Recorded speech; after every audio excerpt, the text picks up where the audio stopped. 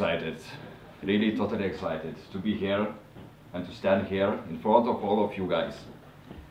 I feel really connected with all of you because we are connected.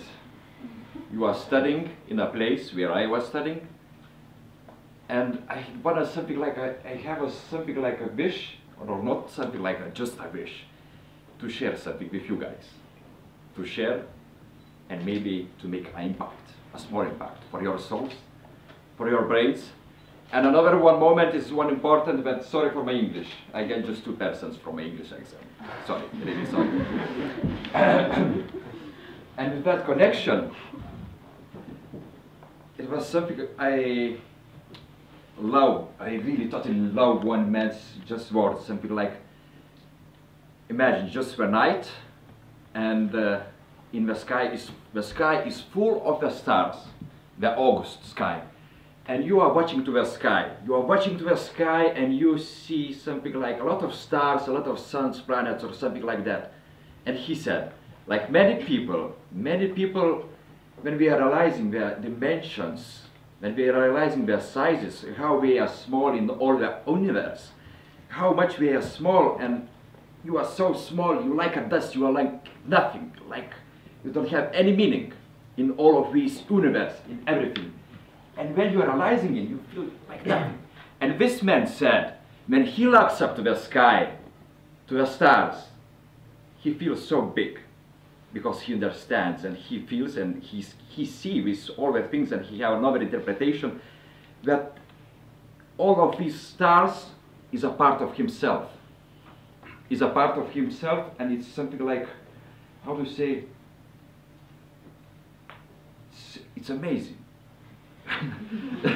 Sorry, okay. And when he's realizing it, and this another way of interpretation for him, it's something like a huge inspiration, the understanding that somehow it's happened that every one of us, somehow we are alive, we have a life. Everyone who is sitting, you or somewhere you, everyone is alive. But why? Why you are living here? Why you are sitting here? Why you are listening to this bastard? I don't know. Why? Do you have a purpose? For what are you living? Why you are studying? Why you have to go to university after that? Why you have to, I don't know, to have a work, or have 2 kids, or have to, I don't know, to lie in the Cape Castles. In the coffin, and I don't know, sing a song about Crimea River, I don't know.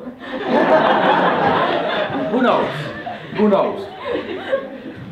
And every one of us should have this something like questions. The scientists, I think, so have these questions like why, how to, what we are asking for, from what it is made, or something like that. And you should ask these questions for yourself sometimes in your life.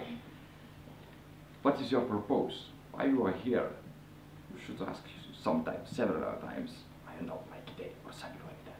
Where you should to go? Where you should to go? And sometimes it happens when you are choosing one way. You are going on this way, you are going, and everything is destroyed. Everything is destroyed. Like, for example, it was several times like, my girlfriend left me out, so Karolis, he said, just go out, Karolis. After several weeks, we said like, Karolis, from one job we quitted me, we said, Karolis, go out, you are a terrible worker. We said, in one place, in another place, and you are something like a crying a river, a really big river, like a lot, big, huge.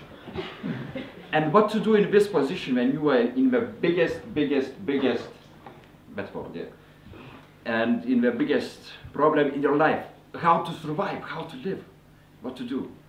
There is one thing which is helping for me a lot of to go out, just go out from your place and try something what is really, what you really don't like, you maybe just to try something new. Just go out, not step, just if someone put it on your knees, or I don't know, on the ground, you should just to stand up and just go somewhere, to try something. Like after that, when I said my girlfriend left me, the job quitted me, and after that, I just went in one place, in one bar. Sorry, I drink some beers, and after that was hungover and blah blah blah. But in the next morning, it was something like I went in somehow in one place, and then I get in that place. I just now in that organization just one person. I just went to this place, and I became this organization president. So just imagine one day you are something like in the biggest, deep hole, and another day you are something becoming a president of organization, a huge organization, and it's something like just to try, just to go somewhere, not to sit somewhere in your bed. And I don't know, really, I'm so excited, and I'm too much excited, and it's difficult for me to talk. And I would like to just to say, like, everyone, for all of you guys, all of you guys, the first, just try to take everything what the life gives, and to try everything, just if it's from another planet or from another places, or it's totally that you don't like it or something like that. Just from yourself, just open your minds with burning hearts, with sparkling eyes. Jump in, and with 100% just to feel it, and let's see what the life will give for you, to be or not to be. Thank you.